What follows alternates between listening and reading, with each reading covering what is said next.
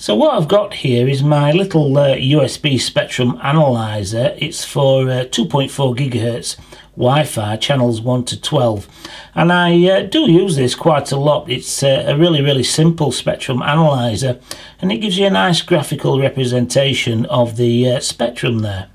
Now, since this appeared in one of my videos, probably getting on for 2 years ago now, I do get people asking me from time to time where I actually picked this up, and I actually picked it up off eBay, and I've just actually ordered 2 more of these from the same seller, and he's actually selling these for $26, that's US dollars, and $15 shipping.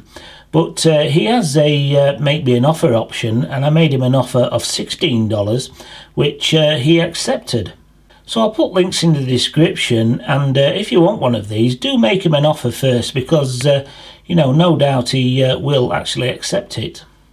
Now, as I say, I really like these, and the seller also does a Enterprise edition of this, which has an external antenna on the back there with an SMA connector, so you can add different antennas to it if you want to, you know, a directional one for instance.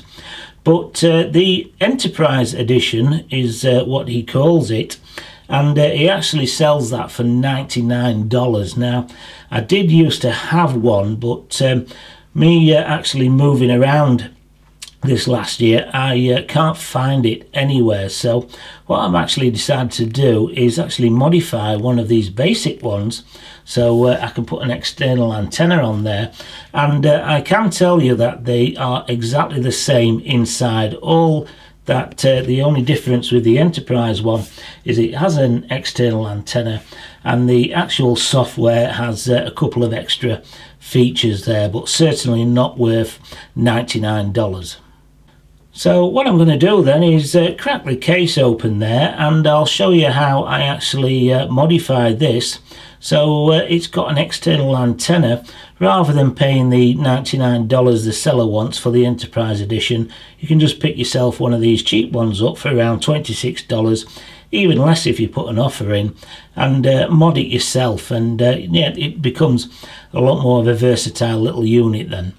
So to open up this little analyzer, just get yourself something flat. I've got this spudger here. You can use a large flat screwdriver as well. Get in there in between the USB adapter here, and just push the top part of the case up, and then just gently pry it apart. It's not held in with any glue or screws, it's just these 4 little pillars here. So I've got the macro lens on here so we can have a closer look at the main chip on this dongle. And this IC is made by the company Cypress, and I'll actually link the datasheet in below.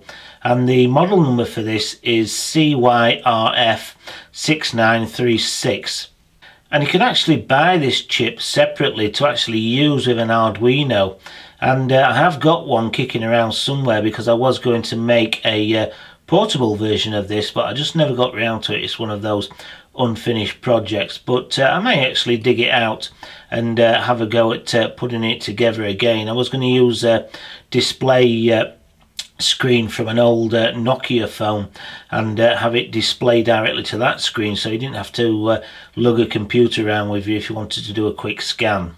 So to modify this then, to have a external antenna attached to it, what I'm going to have to do is separate this track here, because this track here goes directly to that via there and then straight through to the actual ground plane, and the main signal for the antenna comes out here and then through this pattern here, and that's the actual antenna itself. So what I'm going to do is sever that there, like I said, and sever this track around here and expose the tin underneath this. So I'm going to actually tin up from about here to here to make a solder pad, so I can actually connect my signal wire coax directly to that, and then the outer braid I'll actually solder over here where I've cut this track directly to the ground plane, so then we can add our coax and then our external antenna.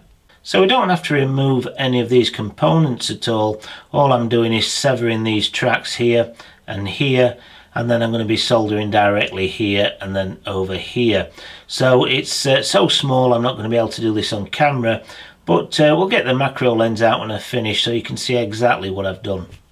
So here's a close-up of what I've actually done then. I've cut the trace here, and I've also cut it here. So this solder pad now, where I've got the trace, I've just scraped away the solder mask and I've just put a little bit of tin on there. That now goes directly to the actual ground plane. And here where I've tinned up again, scraped the solder mask off slightly there to make a solder pad, this is the actual signal wire that goes directly into the chip here. So I'm going to be soldering the signal wire on here and the ground plane here. So as for the SMA bulkhead connector, I'm going to be using one of these, and you can pick these up off eBay pretty cheaply, but it's got the thin coax attached to it. I think it's called LMR90 or LMR80, I can't remember off the top of my head now, but it's the kind that you find in laptops. And this little pigtail, it's got a high rose connector attached to the end, which of course I'll be cutting off. Now I'm going to be using this because of the solder pads being so small on the little analyzer, but you could use something like this, and you could actually get away with it, you know, with if you've got good soldering skills. But remember with this, don't try and cut it off too short to attach to your dongle there. Try and loop it around a little bit, so when you do cut it off, say here, you've got a little bit of play in there for the distance, so you know you can if you do something wrong, cut it off a little bit too short, you can still pull it on that loop there to actually get it in place. Now as for the original case, it's going to be too small to actually fit the SMA connector in and the actual dongle itself, so I'm not going to be using that. But I've got the case here from the previous video I did with the worst Wi-Fi dongle in the world, and I'm going to be getting some use out of it because I'm going to use this case to actually mount the SMA connector and then house the little analyzer itself. Now because the hole here is a little bit too big for the SMA connector, I could use some epoxy and attach it in place there, but what I'm going to do is cut this part of the external antenna off that originally sat in there, so it'll just make it much more of a neater job to actually mount the SMA connector.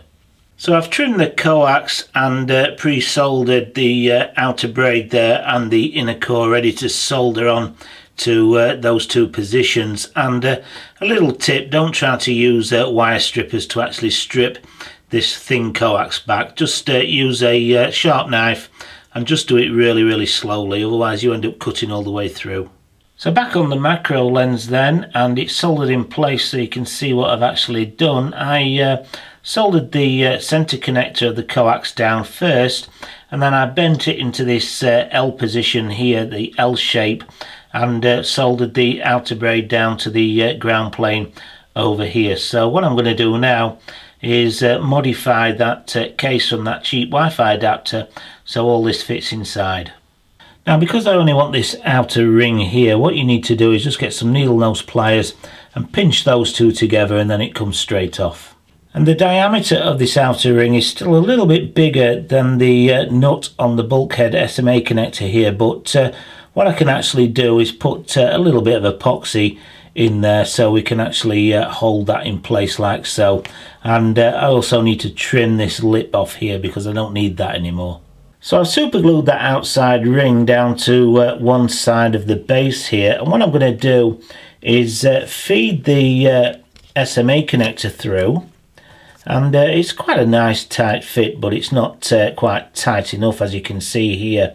So I'm going to get it into position like that, and through these little slits here I'm just going to drizzle a small amount of epoxy through there and let it just dribble down using gravity onto the SMA connector and the inside of this ring as well, and that should do a good job of actually holding this in place so I can attach an antenna to it.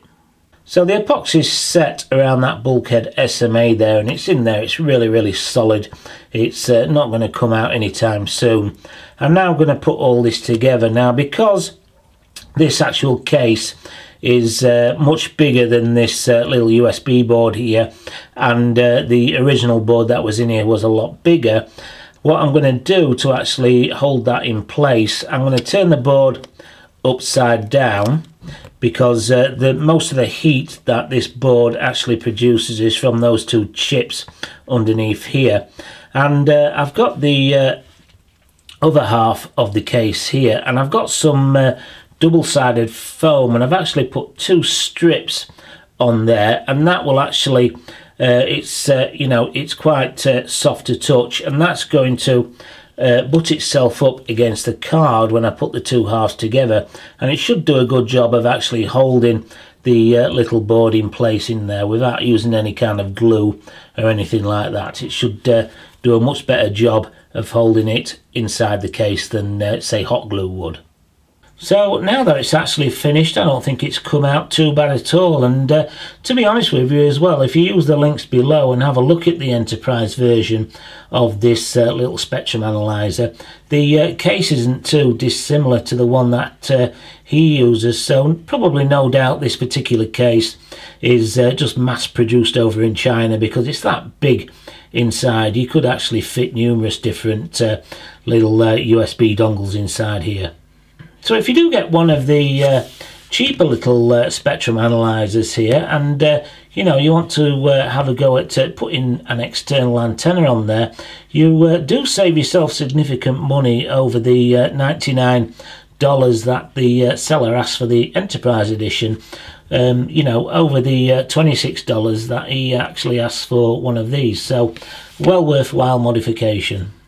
So any questions below, and if you are after a simple spectrum analyzer for Wi-Fi, definitely well worth getting one of these. It's probably the cheapest out there on the market that I've ever found anyway. So, you know, if you did enjoy the video and you got something out of it, then please give it a thumbs up, questions below, and hopefully you'll join me on the next one.